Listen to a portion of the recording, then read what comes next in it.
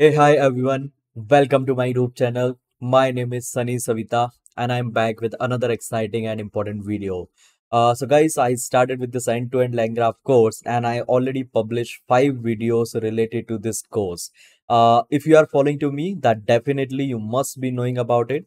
Now guys, this is the 6th video and inside this particular video will start from the core LangGraph module. So inside this video, I will explain you the complete and detailed introduction of the LangGraph, that why we should use it, what is the requirement of it, and what all kind of pattern actually we can create using this LangGraph. Okay. So first of all, let me show you the syllabus. Here, guys. So I already discussed this prerequisite. Whatever prerequisite is required for the LangGraph, and then like I'm going to start from this graph structure. What is the LangGraph? Why LangGraph is required? Creating LangGraph from scratch. Everything, guys, I'll be talking about from now onwards. And inside this video, as I told you, I'm going to discuss about the LangGraph. Okay, means the introduction of the LangGraph. And then guys, we'll come to the advanced part of the LangGraph, like creating chatbot with LangGraph, common agentic pattern. Okay. We'll try to create some multi-agentic system as well. We'll try to integrate our LangGraph with a RAG as well. And then we'll look into some project. Okay, how we can create a different kind of project, how we can leverage this LangGraph. Everything I will let you know. So guys, this slide is very much important, where I'm going to discuss the introduction and the LangGraph creation from scratch, because this slide will give you the detailed understanding of the LangGraph. Okay. If you are going to miss this session, like this upcoming session and this particular session, you won't be able to understand the LangGraph, guys. So please focus and please be sincere from now if you are following to me till here. And yeah, I will be providing each and every material, and I will make sure that you will get to know each and every detail from my end.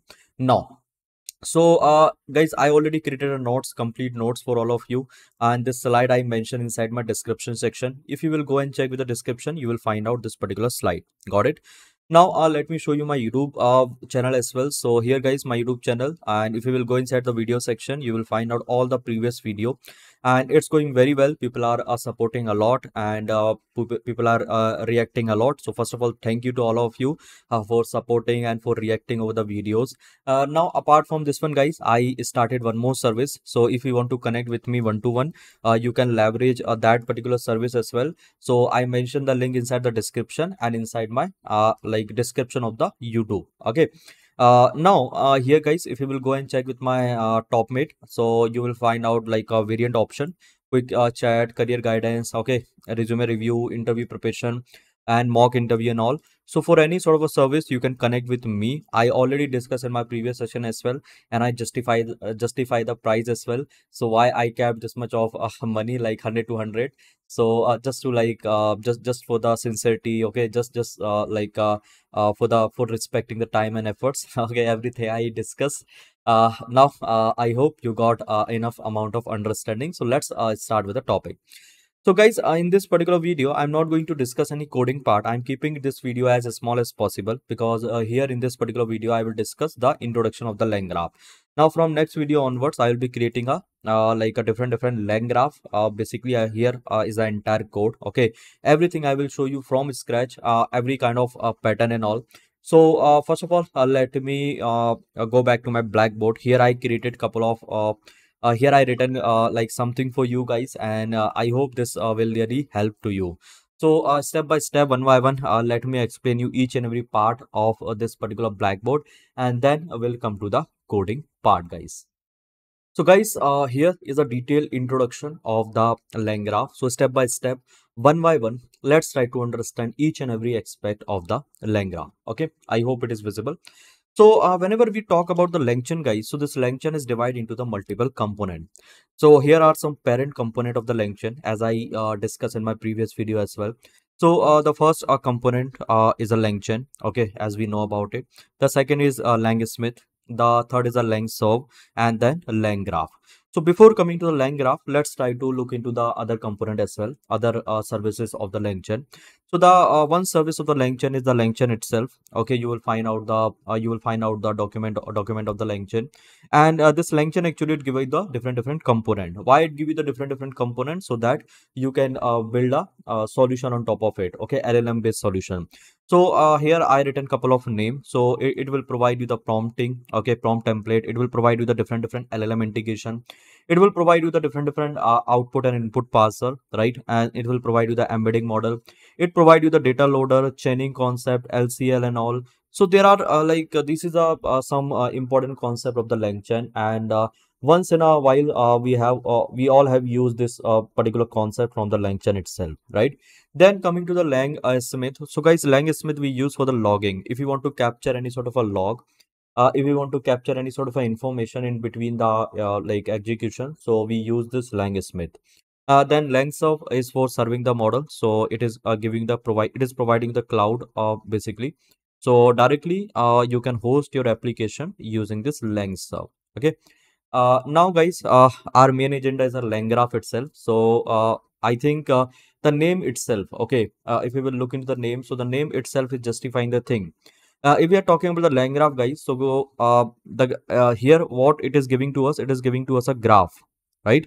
And what is the meaning of the graph? So graph is nothing, it is a node and edges. Getting my point?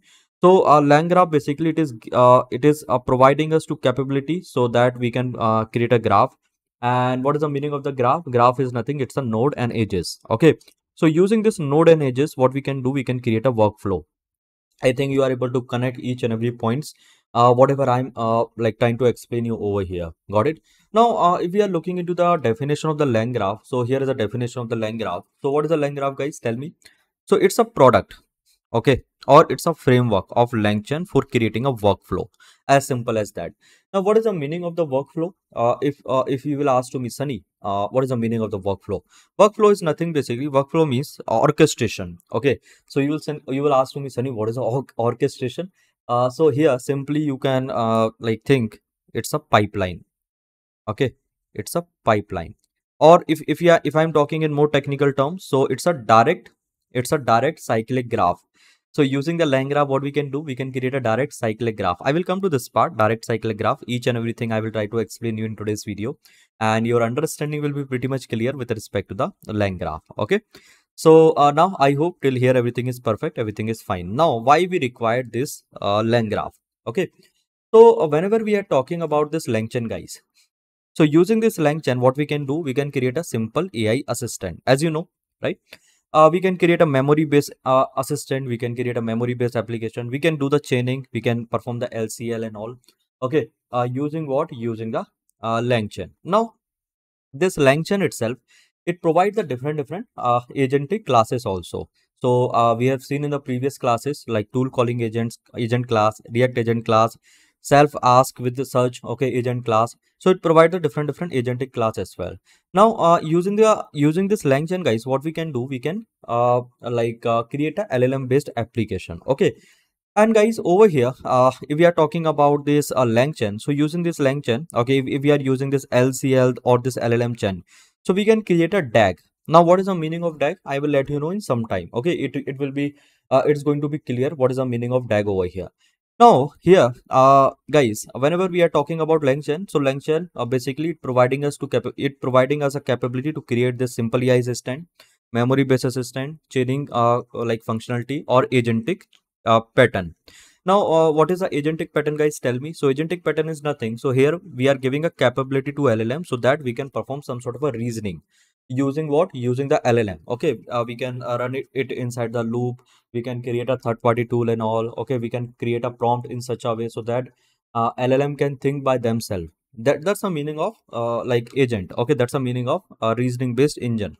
Now, whenever we talk about the LangGraph, so guys, using this LangGraph, what we can do, we can create a simple AI assistant, that is fine. But from the simple AI assistant, we can create a complex agentic pattern. Getting my point? Yes or no? Again, I'm repeating. So whenever I talk about the LangChain, so using the LangChain, you can create a simple AI assistant, memory-based assistant, chaining, agentic pattern and all. But guys, whenever we discuss about the LangGraph, so using the LangGraph, what you can do, you can create a simple AI assistant. That is fine. That is well and good. But guys, you can create a complex agentic pattern also. And here you can create a DCG. DCG means what? DCG means, so here see, DCG means what? Direct cyclic graph. Getting my point?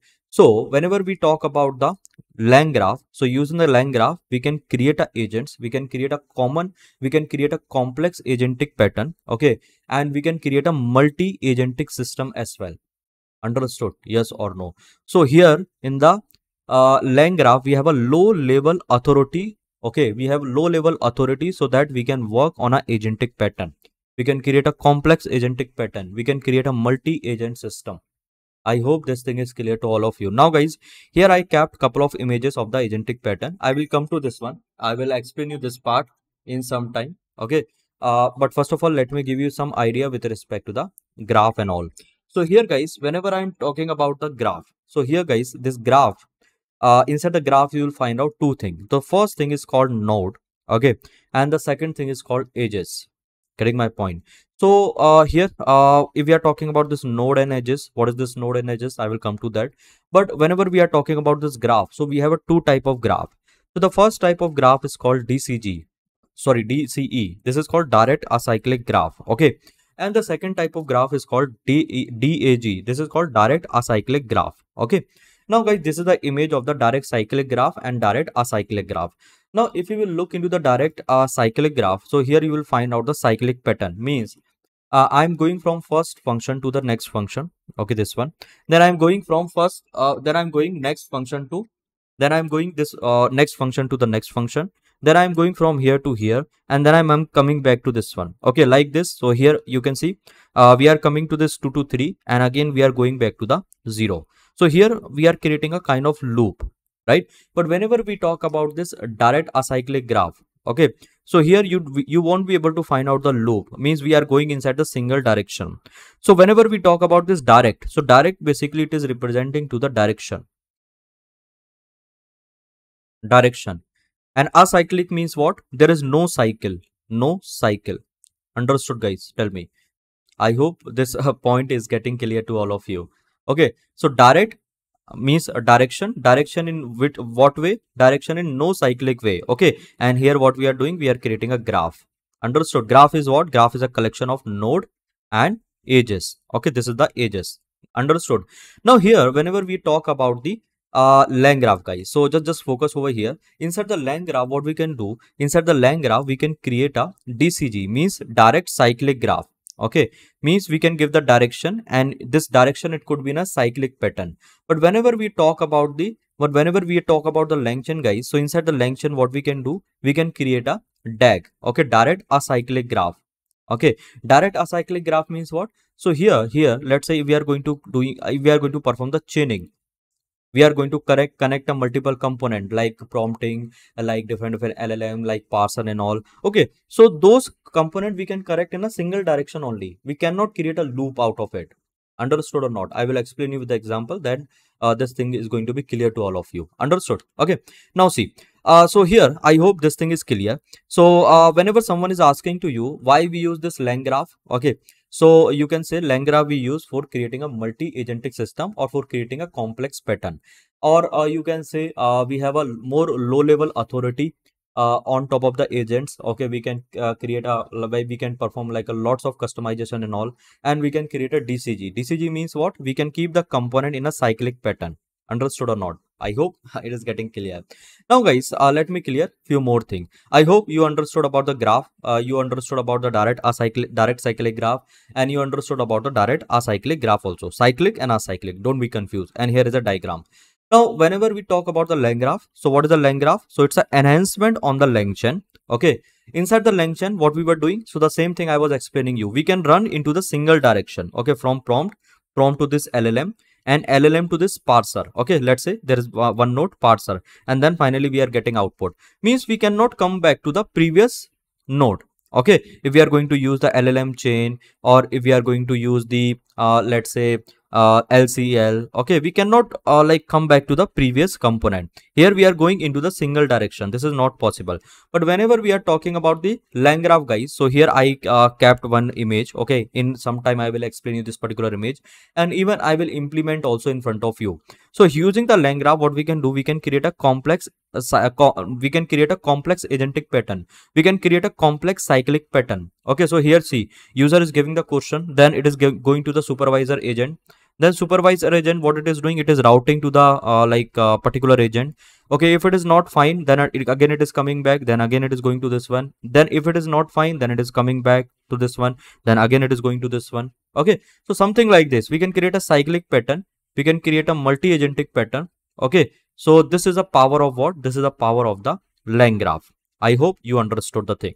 Now, whenever we are talking about the LangGraph, guys, as I told you, we can create a different pattern. So here I kept couple of pattern, and this all the pattern actually we are going to implement inside the live class, inside the classes as well. Okay, inside the video. Now just look into some pattern. So this is the simple chatbot. Okay, so we are giving the input. Okay, it is coming to the chatbot, and we are generating output. Starting means input, and ending means output. Okay, now in between we have a LLM. Now we can do one more thing, we can add a few more functionality over here. So we are giving input, we are getting output. In between we have a LLM, and we have one tool. Okay, we have one function. Now here you can see another type of pattern, input, agent. So here we have two branches of the agent. So first it is checking with this particular condition, then it is coming over here. If this condition is going to be satisfied, it's coming over here, and finally it is giving me output. Now here you can see it's a multi-agentic pattern, this one. So here what we have a user, supervisor agent. Okay, it is coming over here. If it is not going to be satisfied, then again it is going back, then again it is coming over here, then again it is going back. So it's kind of loop, it's kind of cycle. Okay, so from now just read the definition. So what definition I have written over here, I hope you are able to understand my handwriting also. Now from simple AI assistant to complex agentic pattern, everything we can create, everything we can build using the LangGraph, guys. Right now, I hope this thing is clear. So here I have kept some couple of more complex patterns. So but the time basically we are going to discuss this all the stuff and all. It's going to be clear. Okay, it's going to be clear to all of you. Don't worry. We'll try to implement inside the like video itself. And here, guys, this is the RAG based pattern. This one, and even I will discuss this thing as well in the upcoming classes, in the upcoming video. Now let's try to understand few or other different. Okay, just a second, why it went like this. Let me discuss different terminology with respect to this LangGraph, and then I will conclude the video. So let me scroll down over here, and I already capped a couple of functionality, couple of terminology. So see, different terms and terminology. So the first terminology is a node. So node is nothing, guys, it is a function. Understood, guys? We can write any sort of a custom function in the form of nodes, and this node or this function, it is also called the tools. By default you will find out two tool. By default you will find out two function. Okay, so first is a starting tool, a starting node, and the second is the end node. So this starting node actually we use for taking the input, and this end node for giving the output. Okay, now here, guys, like we can define a simple function as well, or we can what we can do, we can convert it into a tool as well. Both are fine. Okay, I think I already told you how to convert this function into the tool. If you will look into my previous video, you will get to know about it. Now whenever we are talking about the edges, guys, so what is the edges? So edges is nothing, it's a mapping between the node. So let's say this is my first functionality, this is my second functionality, I am going to make a connection in between.